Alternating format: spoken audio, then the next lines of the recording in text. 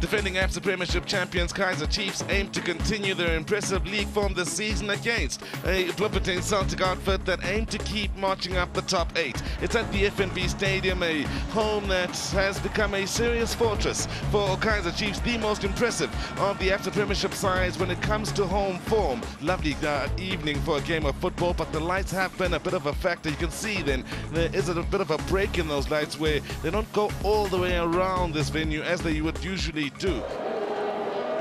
Here's the outswinger. Again, whipped in, driven in towards that far post. Free header. Should have done much better then. The man from Botswana, 3 goals he's scored this season. Could very well have been number 4.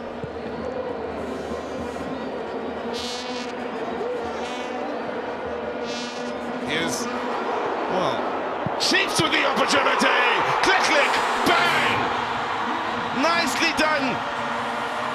And it's Bernard Parker in the moments leading off to the half-time break that winds it up here and gives Patrick Tinyem absolutely no chance from point-blank range. And by the way, double figures it is for him for the season in ABSA Premiership football.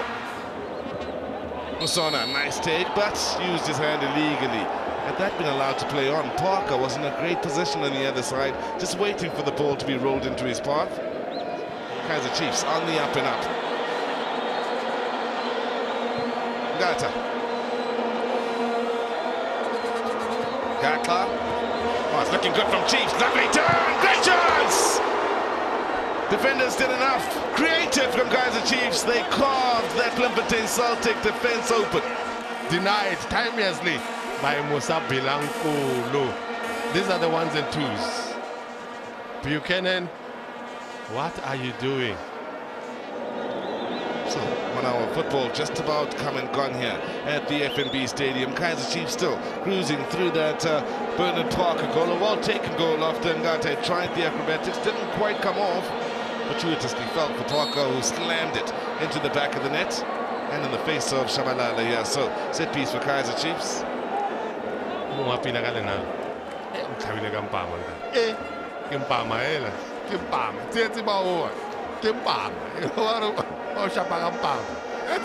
That's a full hand in the face then. Now, here's Nyatama, lovely angle on the pass. Now Celtic in behind that defense. Oh, it's come off the underside of the bar. Cracker that would have been. Chance still for Celtic. Numbers back in defense. A reminder for Kaizer Chiefs that 1 goal may very well not be enough. There was no way Itu could have caught that one. No way. Whipped it out wide to Mohorosi. Now the ball in by Buchanan. The header comes in. Itumeleng again. Going one way, has to adjust. Akwenya swallows it. Punches it up.